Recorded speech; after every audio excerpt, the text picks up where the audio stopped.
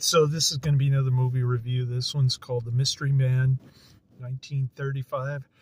I'm giving it 1 out of 5 stars. I hated this flick. It's supposed to be a 1935 comedy, but the description on the cult cinema classics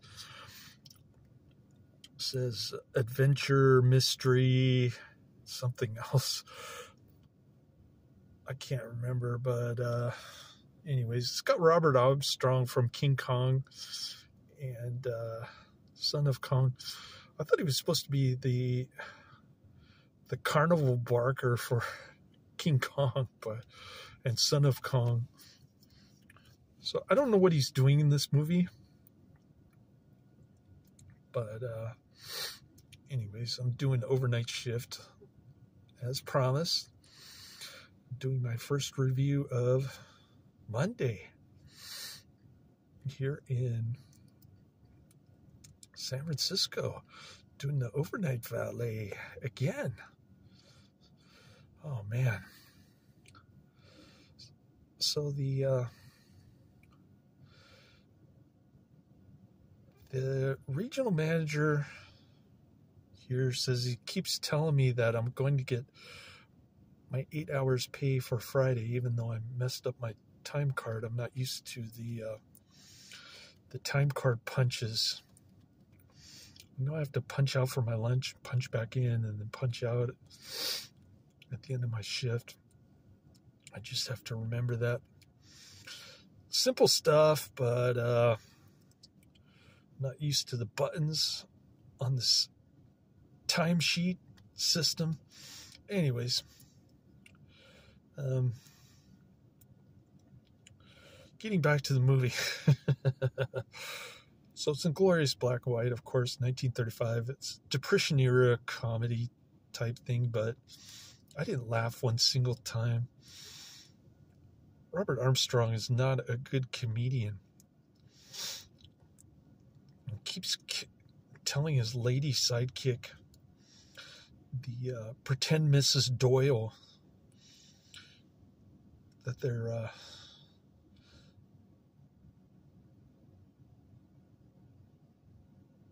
married. He keeps pretending like they're married, but they just meet each other like on the street or something, or in a cafe. Anyways, so Larry Doyle is a newspaper writer in Chicago. He doesn't get along with his boss. He gets drunk and he starts bad-mouthing his boss when his boss follows him to the bar after he's totally sloshed. His boss gives him like $50 or $200. I can't remember. And so what does he do? He goes to the bar and he gets sloshed with his co-worker buddies. And he ends up getting fired for bad-mouthing his boss at the bar who was following him around. And so he ends up on a train all hungover on the way to St. Louis. And don't ask me what happened there, because there's some kind of bridal shower thing going on and he's involved. I didn't understand that part, but anyways, both him and this other gal are broke when they grab some coffee and donut at the Greyhound station or whatever the heck that cafe is. You charge me 10 cents. You charge me 20 cents for a donut and coffee. I only have 15 cents, she says. So Larry Doyle, Robert Armstrong, ends up paying the bill. Then they meet out on the street and they start fighting with each other like they're kidding around or something. But they're really secretly in love with each other. and they start to build a relationship, and they get tied up with this eel character who's a criminal. Larry Doyle is trying to get a scoop on it with the St. Louis newspaper now, and he ends up being charged driving.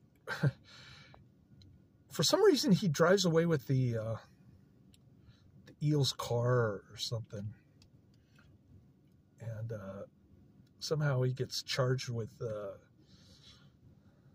murder for holding the weapon. But then the newspaper guy at this St. Louis newspaper, he makes up an excuse, like he threatens the district attorney there in St. Louis with having the managing editor call, or he's trying to blackmail him somehow to get to give Larry Doyle a 24-hour reprieve to catch the eel. So Larry Doyle and his girlfriend, pal, whatever, the pretend Mrs. Doyle, they end up going back to the pawnbroker shop where they sold the gun, which was the murder weapon. If you're confused, so am I. Anyways, the eel, he ends up punching out the pawnbroker and gagging him. Then the eel shows up in the shop and pulls a gun on Larry Doyle. But his girlfriend has a gun also. Larry Doyle does something smart for once in this movie. He's always getting himself in a jam. He pretends like he's somebody important for the hotel manager, but the hotel manager threatens to kick him out in 24 hours, call the police if he after the hotel manager found out that he was a fraud. And he keeps finding ways to get money and to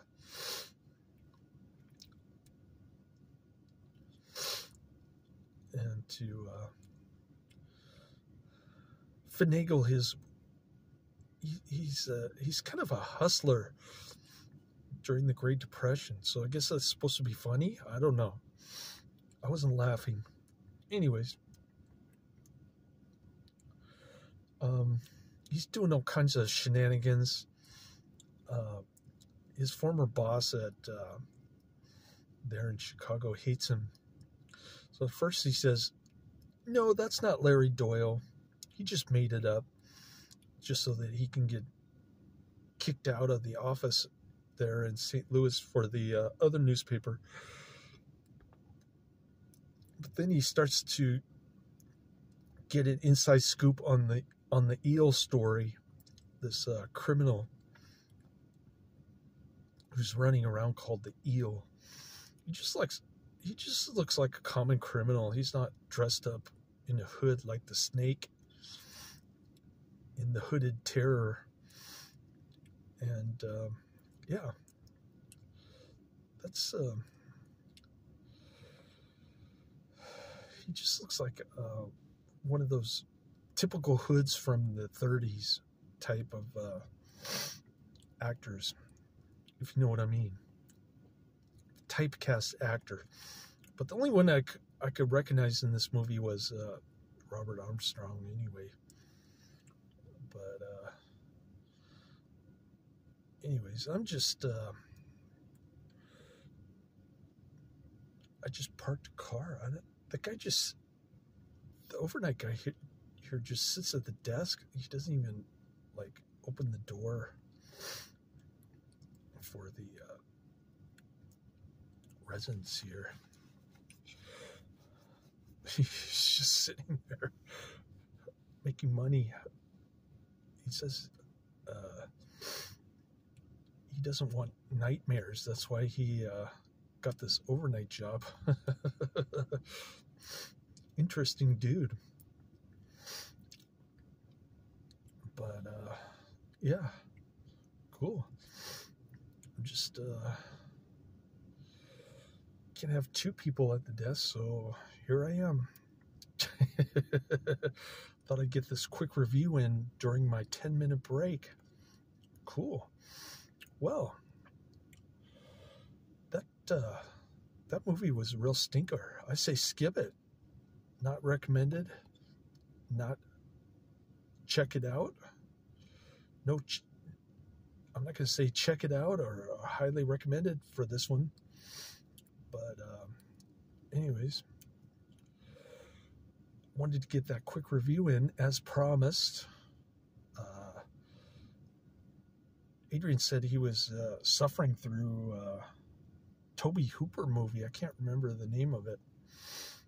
I think it's from 1990 or something. But he said it reminded him of David Cronenberg. Not quite as good, but decent ending. So I added that one to my list, I think. I think I added it to my list. I found it on YouTube. So I found three of his mentions on Netflix and 2 of them on YouTube, I think. But I was only able to save Ghost. Ghost is in my save queue. It's not available. 1990. There was one guy in my chat room who said he agreed with me that watching a Whoopi Goldberg movie is like torture. So I'm going to torture myself if that one ever becomes available and it makes its way up the Netflix queue. Anyways, there's decent reception here. I'm going to upload my video, let you go. Sorry that it's dark in my car.